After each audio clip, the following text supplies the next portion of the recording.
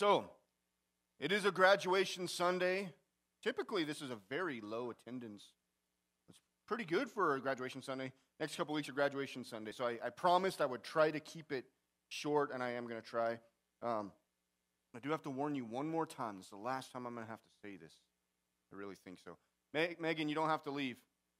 She told me to say that if she got up and left because of graduation. But so, again, I know it's graduation Sunday, guys. I'm not going to be insulted if you have to go, okay? People always get super worried that I'm going to be insulted because they have to get up and leave early. But this last Sunday, I'm going to have to say this. It's been a really bad morning for my eye. A bunch of you guys know about it. This has been one of the worst days. So it has been bleeding this morning. If it's bleeding, Bud said real men cry. Real men cry blood, bro. I'm just saying. But there is a chance it's going to happen. But this is going to be the last time because I go in and I get it fixed on Thursday. And so here's the deal. People keep asking me, so are you worried? Are you nervous? I get nervous. I get little, tinges of nervousness, right? But here's the deal. I've seen God do crazy things this week. Crazy things. Breakthroughs. Miracle things. Hopeless things where you see that God is moving. I've seen God touch hearts. I've seen God touch minds. I've seen God touch attitudes. And if he can do that, this is simple stuff to me. I mean, if God can touch a heart and a mind and an attitude and do miracles there, then I got nothing to be worried about. But that is on Thursday, so I probably won't be here next week. Lori will be preaching, and I'll probably be laying in bed. But we'll see. Maybe I'll be here. Here's the other thing. With that said, with the stuff that I've seen happen this week and testimonies we've heard, Bud, would you agree with me? Pray for nothing less than a real miracle. Nothing less. Pray for real miracles, man. You know, I get sick of weak prayers, man. Seriously, man. Pray for miracles. God, if you need something in your life, pray God does it in a big way. Or don't waste your time. That's what I think. And, man, I don't know. I can't get over the praise thing from last week, man. You know, last week, maybe I'll preach this message. I don't know. Last week, this is really cool. Last week, this has never happened this way before. Paul said something last week. I was in the back talking to my wife, like I shouldn't have been doing, right? During praise, I was talking to my wife. Paul said, I don't think God is done, or something along those lines. And as soon as he said that, like this message dropped in my head, like I just started walking up right when he said it, you know, and it's never happened quite that way before. And the message was, if you remember this, basically make your praise bigger than your problem. If you're going through something big, if there's something major in your life, whatever it is, if you go, it's so big, it's keeping me from praising. I said, make your praise bigger than that. And you get the choice. You get to do that. And what did you tell me after church, Paul? You remember? Okay, so the church sent Paul and Greg to a worship conference. And what did you tell me afterwards, Paul?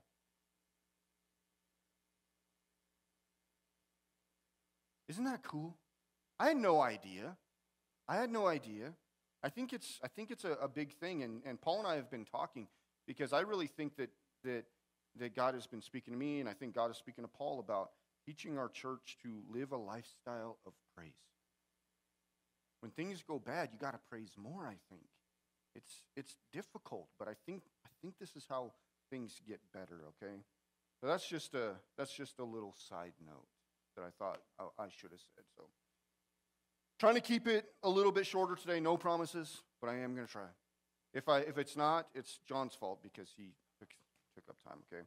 So I read this story. I read this story quite a while ago. So if I've shared it before, I'm sorry, but it's just kind of stuck with me since I read it. You know, we get a bunch of Christian magazines here at the church. They just come, and Erica puts them in my mailbox, and I usually put them in the trash can, or I put them in the bathroom or whatever. You know, I don't typically read them. There's just a lot of them, right?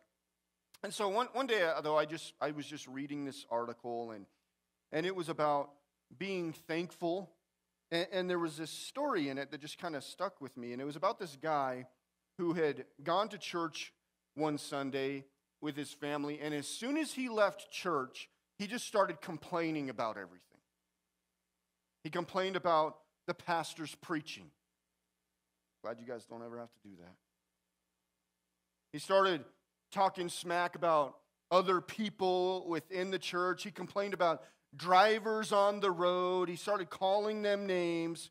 He complained about the waitress at the restaurant that was taking his order. And then he complained about the food when it got there. But he still, when the food came, he still took the time with his family to stop and thank God that he had a place that he could go and worship freely. He thanked God that he had a meal to eat and all that kind of stuff. And he thanked God for all the blessings that he had been given. And so while they were eating, their little son spoke up and asked the dad, "Do you think God heard you while you were praying and telling him how thankful you were?" And the dad said, "Yeah, I believe that God heard me." And so then the little boy said, "Well, do you think God heard you when you were complaining about everything as soon as you left church today?" And the dad was kind of embarrassed, and he said, "Yes, I know he heard that also." And so the little boy scratched his head and said, "Which one do you think he believed?" And I tell that sort of in a joking way, because it's written in sort of a joking way, but I know for sure it has to be a little bit convicting to other people in here and not just me. When I read this story, it was super convicting to me. This is a big problem that the body of Christ has struggled with for a really long time, since the beginning. It's that what we claim we are, and a lot of times what we've convinced ourselves that we are, and what we actually are, aren't the same thing. And if we're really careful and we would really look at our lives and we would really examine ourselves, we would probably find out, you can correct me if I'm wrong when you leave, we would probably find out that there is something sinister lurking inside of all of us still. It's something that's subtle and sneaky, and it disguises itself as white lies. It disguises itself as like this, meaningless name-calling out of anger, silly words that just didn't need to be said. Little things like that, which I think are the evidence that there's still something dark inside of us that we need to work on. The big problem is that same dark and sinister thing inside of us will try really hard to convince us that we're okay. And he'll even make the list for us of reasons why we're okay. You go to church on Sundays. Go to Bible study. You sing and you raise your hands during worship. You pray for every single meal. You pray. When you need something, you pray. And you even tithe. You got to be good, right? And so you use this list of things, or this sinister thing inside of us. We'll use this list of things to convince us that we're good. Do you guys know what that's called? You might be surprised. That's called religion, man. And believe it or not, God doesn't like religion. If that's shocking to you, it's because you haven't walked with Jesus as long as some of us. God doesn't like religion. I said this on Easter. God is not about religion. God is about relationship. It's a totally different thing. And it's a game changer when it comes to knowing Jesus. In fact, in James 1:27, this is what God says about religion. This is one of my favorite verses. When I was young, I read this verse, And it just made sense to me, and I went, oh, I could be a part of that. I never liked religion. This is what it says in James 1:27. It says, religion, some translations say the only religion that God our Father accepts as pure and faultless is this: to look after orphans and widows in their distress and keep oneself from being polluted by the world. No other religion is acceptable to God. Shocking, isn't it? I say all the time, Christianity is not a religion, it's a relationship. It's not supposed to be a religion. Religion has never saved anyone. Because when it really comes down to it, religion is all about how you look. It's all about appearances. It's about rituals and things that make you feel secure. I hate that word. Feel. The problem is that God doesn't even look at that stuff. And this is what I want you guys to understand. And Isabel, this is for graduates too. As you're getting out into the world, these are things to consider. God doesn't even look at that stuff. If you'll remember when Samuel is looking for the next king, and right before he gets to meet David, he gets to meet David's brothers. And David's brothers, it seems like, are kind of like specimen of men.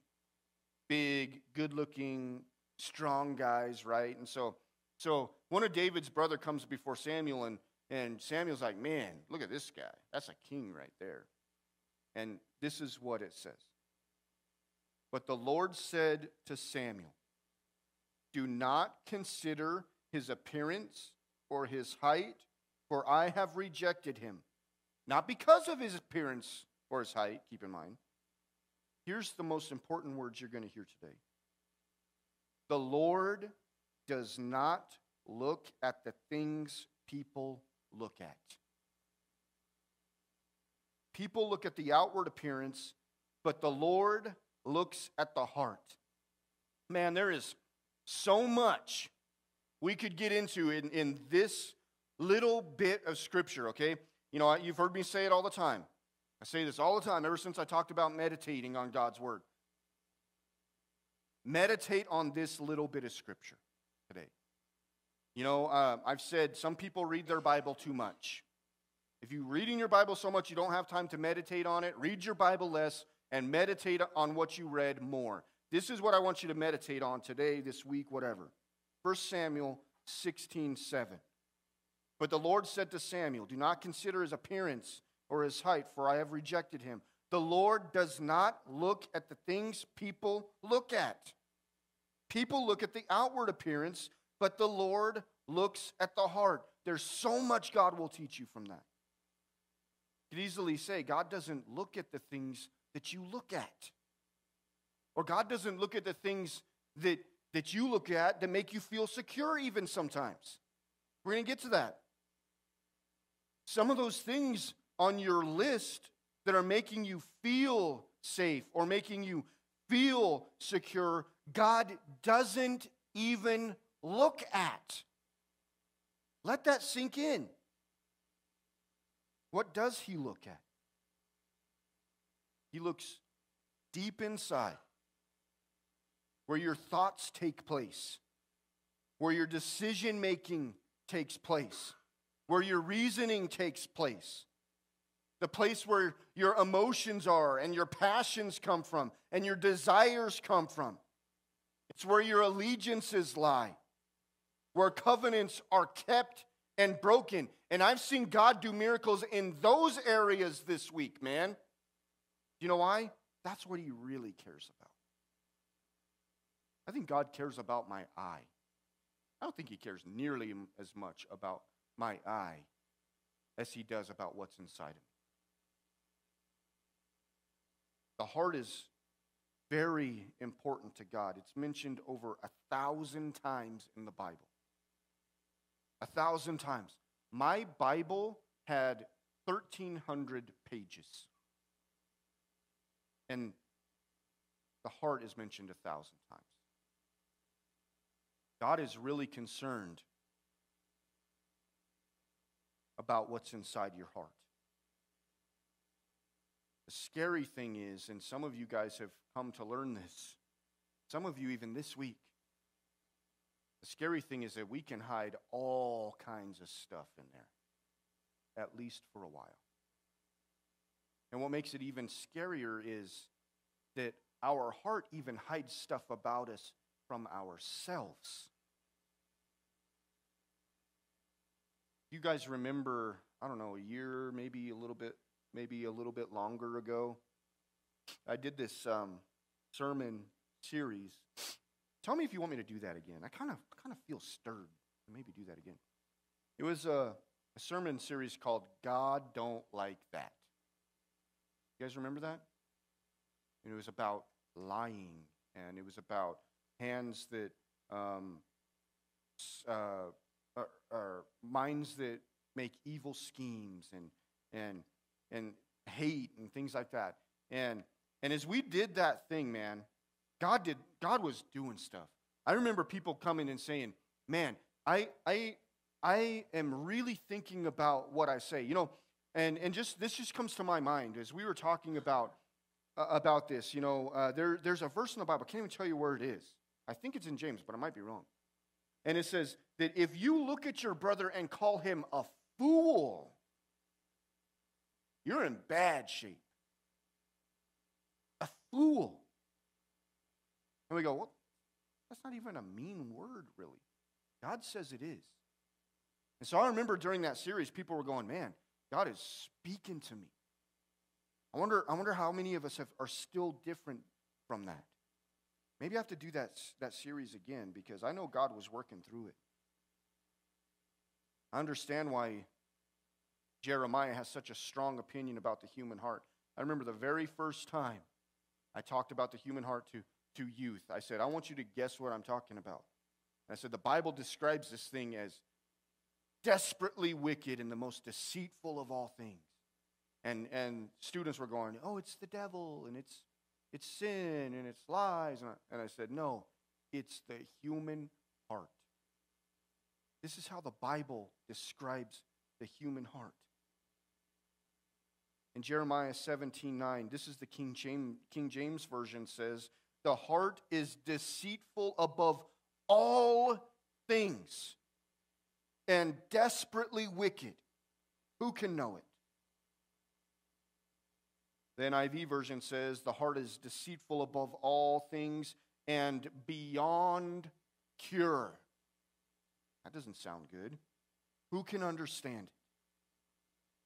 The New Living Translation says, the human heart is the most deceitful of all things and desperately wicked. Who really knows how bad it is? When we did that series, a lot of people started to realize that our hearts aren't quite as good as we thought they were. Even some people that really appeared to have it all together. I'm not going to make an example of this person, but there was this one person that I've always gone, man, this person is just so nice. All this stuff. They came and said, man, thought about this thing. And I know that there's something bad inside of me. I'm like, it wasn't for you. It was probably for the person. But God does that, man. We all have room. We all have room. Makes this verse a lot more serious, doesn't it? People look at the outward appearance, but the Lord looks at the desperately wicked and deceitful heart. That's serious. People look at the outward appearance, but the Lord looks at the heart. Who you are when you're on your best behavior on a Sunday morning is not who you are. Be careful not to fool yourself. Be careful not to let your heart fool you. God doesn't even look at that stuff. Doesn't even look at how you appear to people. Your heart is who you really are, and that's what God looks at. And I'm going to share with you this short story where Jesus teaches this very lesson, okay?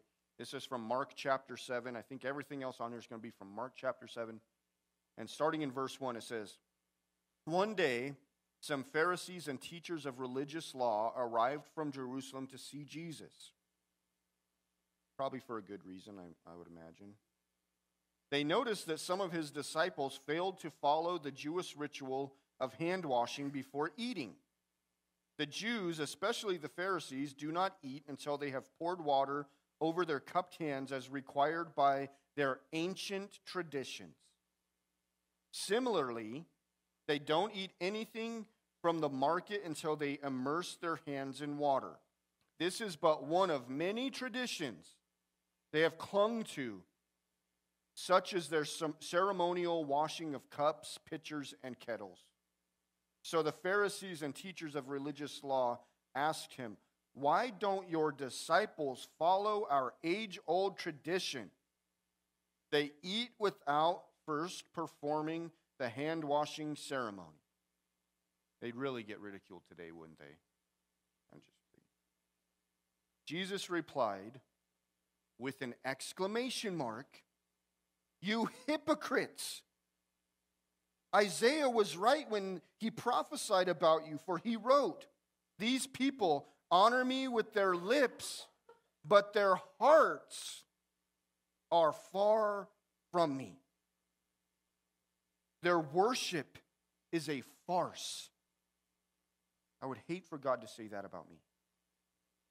Their worship is a farce, for they teach man-made ideas as commands from God. For you ignore God's law and substitute your own traditions.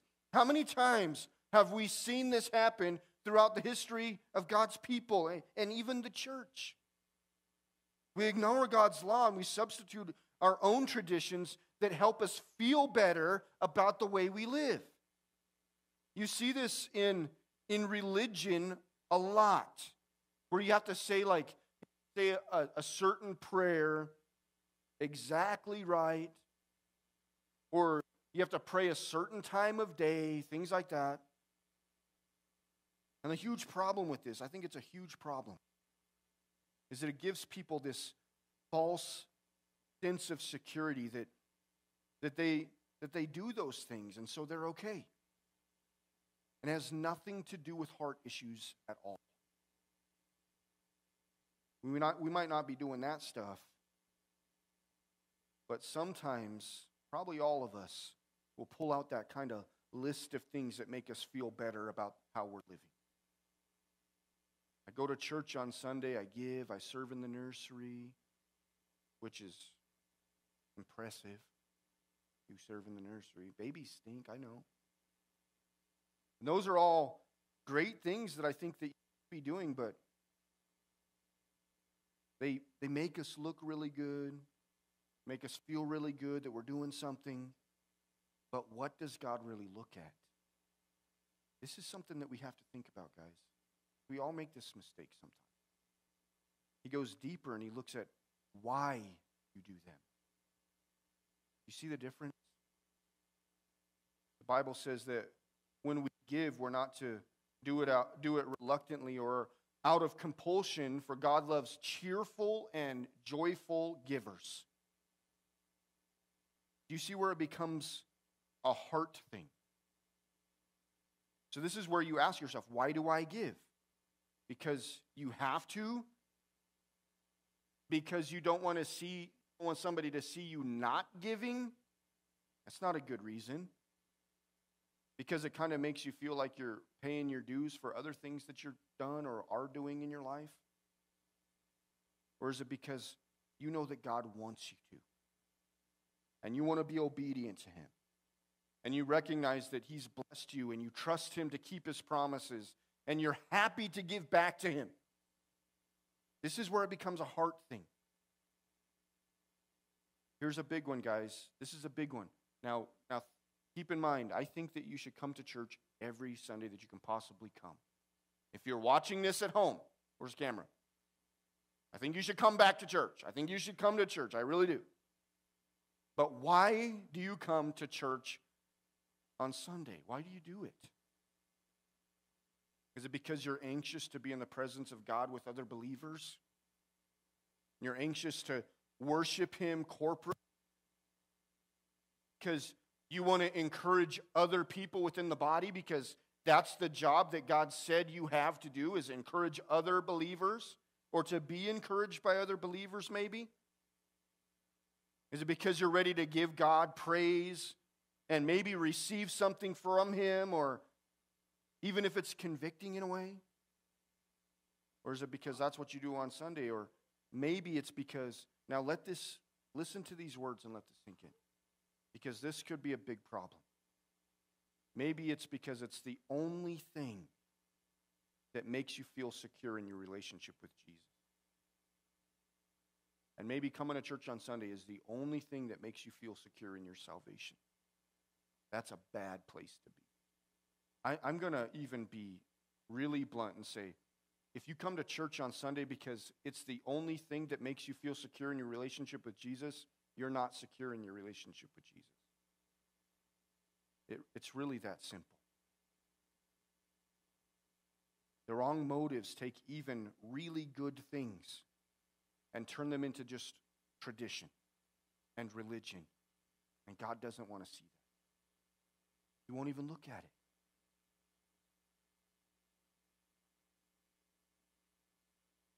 But He looks deep inside, where your motives can't be disguised. That means your heart can't trick God, even if it tricks you sometimes. This is what Jesus goes on to say. Then He said, listen to how He words this too. You skillfully, like you're good at it. He's saying, you're good at this, I get it. He said, you skillfully sidestep God's law in order to hold on to your own traditions.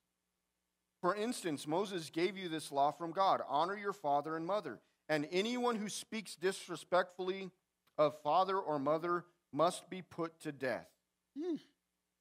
Isabel, did you hear that? You're the only one. Oh, there's some other kids in here. You all listen up. But you say it's all right for people to say to their parents, sorry, I can't help you, for I have vowed to give God what I would have given to you. In this way, you let them disregard their needy parents. And so you cancel the word of God in order to hand down your own tradition. And this is only one example among many others. Then Jesus called to the crowd to come here. All of you listen. Anytime Jesus says that, you pay really close attention to what He's going to say next, because it has to be important. He says, all of you listen and try to understand. It's not what goes into your body that defiles you. You are defiled by what comes out from your heart. Because He said, listen to this and try to understand it. These are more words to meditate on. It's not what goes into your body that defiles you. You're defiled by what comes from your heart. Then Jesus went into a house to get away from the crowd. Do you love His message? 2 sentences. And then He's like that, drops the mic. Jesus went into a house to get away from the crowd, and His disciples asked Him what He meant by the parable He had just used. Don't you understand either? He asked. Can't you see that food you put into your body cannot defile you? Food doesn't go into your heart, there it is again, but only passes through the stomach and then goes into the sewer. By saying this, He declared that every kind of food is acceptable in God's eyes. And then He added, it is what comes from inside that defiles you. For from within, out of a person's heart, come evil thoughts, sexual immorality, theft, murder, adultery, greed, wickedness, deceit, lustful desires, envy, slander, pride, and foolishness. Where does it come from? the heart. All these vile things come from within. They are what defiles you. And let it sink in, guys. This is where God looks. Forget the traditions and worry about what's inside of you. You know, when we went over that thing for 5 weeks of things that God hates, all we were doing is revealing symptoms. People were going, yeah, I do that. Yeah, I do that sometimes. Never really thought of it this way, but I do that. Unfortunately, revealing symptoms doesn't fix the problem. Some of us are probably thinking of some things within us even now that we go, yeah, maybe it seems small right now. But if that's where God's looking, I don't want him to see it. You know, I think I used this example once when I was talking about the heart another time. When it comes to your physical body, when you start noticing symptoms of a heart problem, what do you do? What do you do?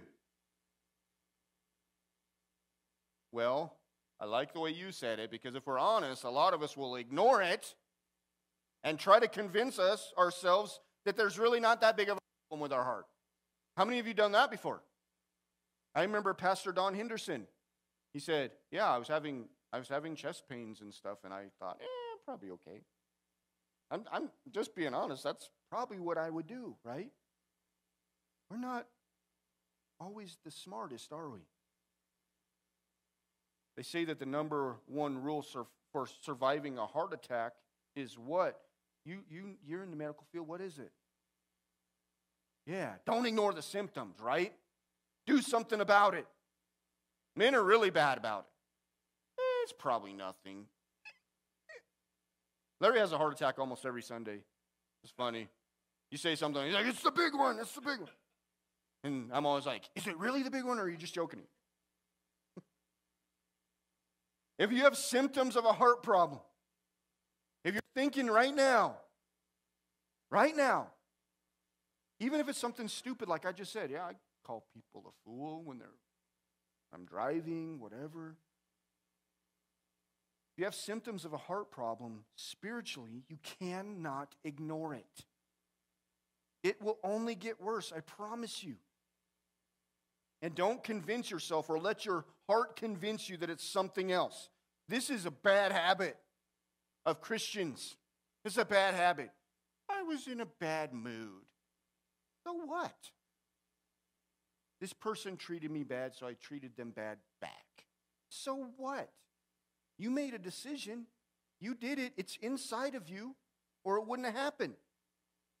Right? And we're good at making excuses about little things. This is what Matthew 12:33 through 35 says. We got lots of stuff we can meditate on for weeks here. Listen to how serious this is put.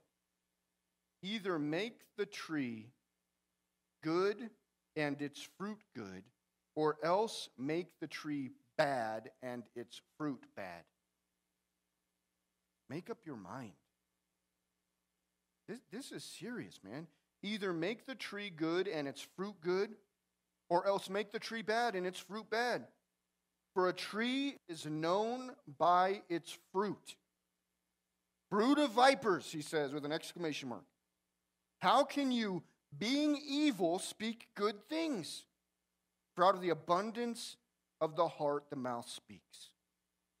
A good man out of the good treasure of his heart brings forth good things, and an evil man out of the evil treasure brings forth evil things.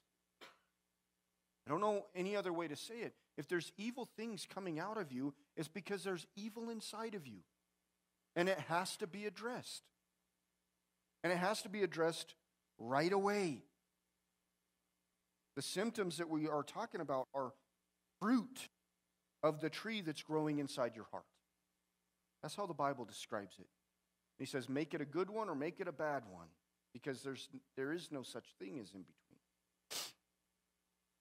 The next rule for surviving a heart attack is go straight to the emergency room, right? Right, Chris? She said, take an aspirin and get straight to the emergency room. Don't waste your time calling a friend and asking them what they think you should do. We get ourselves in all kinds of problems that way, don't we? Well, what do you think I should do in this situation? You go to good people for good advice. Let me just say that. I mean, I've seen people going through stuff, really hard stuff, and going to the wrong people for advice and listening to what they have to say. That's bad. It's so bad. Don't waste your time calling friends to ask what they think you should do. They say, don't even try to call your doctor. Hey, I'm having chest pain, and what do you think I should do? Don't even do that. Call 911 or get straight to the emergency room like Chris said. Why? Because a physician is your only hope. It's your only hope. And one of my favorite names that we call God, I don't even think this is in the Bible, but one of the names we call him is the Great Physician. I love that name. I love it. I'm telling you guys, if you have, I'm telling me too, I guess. If you have symptoms of a heart problem, the Great Physician is your only hope. And there are people in here who over the last couple, 2-3 years, that I could point out and say, am I right? And they would tell you I am. Because I've seen God do things in them.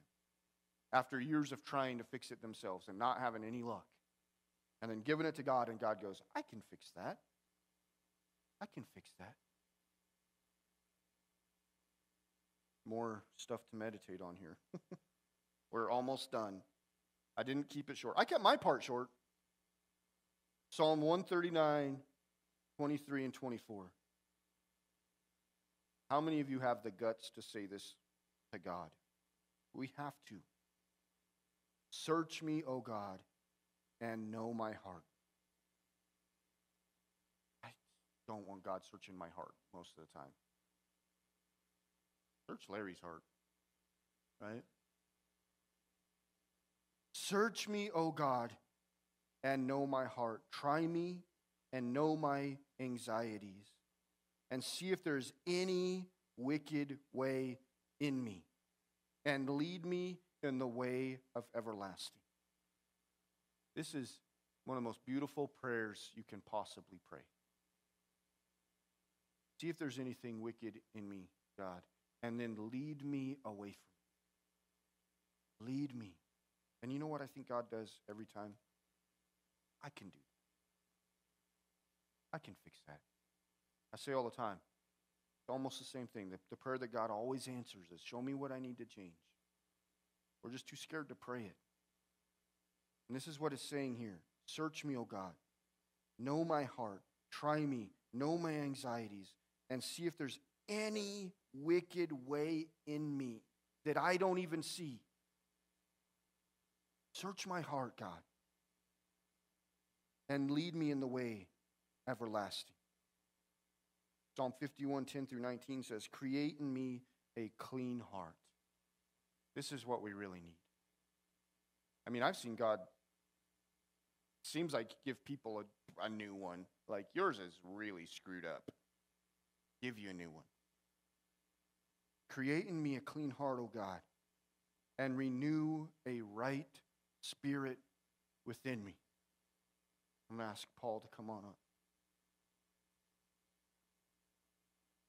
There is a lot to meditate on in those scriptures, man. A lot.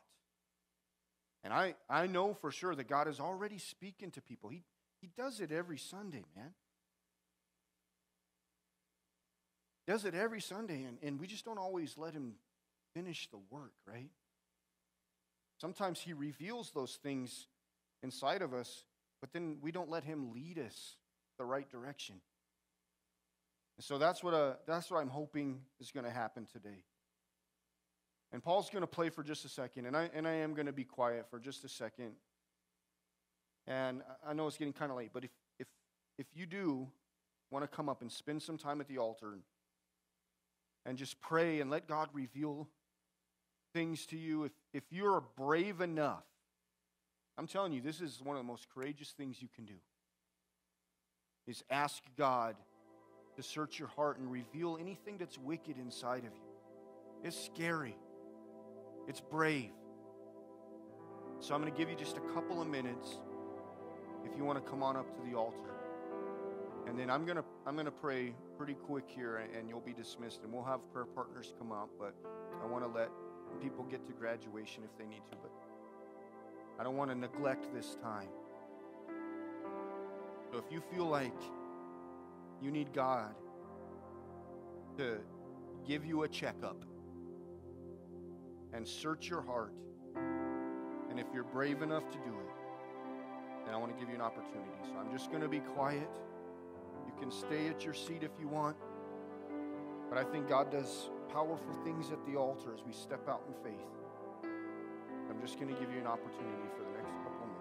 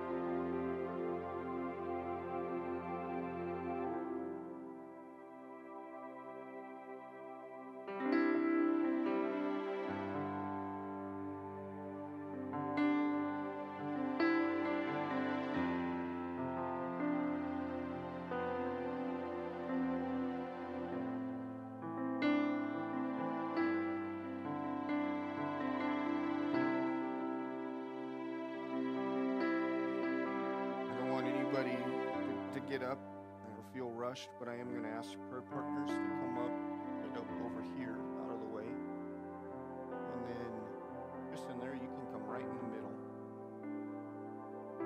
And if you have a prayer request, prayer partners praying for nothing less than miracles, keep it in mind. We're praying for nothing less than miracles. That's why these people are prayer partners, because that's what they're going to pray for, man.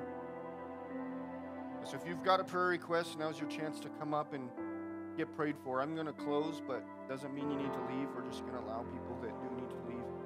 If you have a prayer request, don't leave without being prayed for. And don't be afraid to ask God for big stuff, man. Don't be afraid. Why don't we all stand together as we pray? Lord God, we just thank you again for this day. Thank you for the opportunity that we have to come together and to worship you and to hear from you, Lord. And God, I believe that you're speaking to people today about these things that are still hidden inside of every one of us. And God, today I pray that you would examine our hearts and reveal to us any wicked ways that are still inside of us, and that you would lead us in the right direction. God, today we pray for all the students that are graduating. God, that you would lead them and guide them and direct them and help them to understand that tomorrow's a new day and a new opportunity to make good decisions, Lord. That you would just guide them as they are the the future, Lord. That our future would be better because of students who are following your direction, Lord. And God, we pray that as we leave here today, hopefully some of us with new hearts and cleaner hearts, God, that we would be an example of what Jesus is like to people, and that we'd be able to lead people to you because of it. In the name of Jesus we pray. Amen. All right, guys, we love you guys. You're free to go. You don't have to go. We'd love it if you hung out for a while and chatted and got to know somebody. Otherwise, we'll see you next week.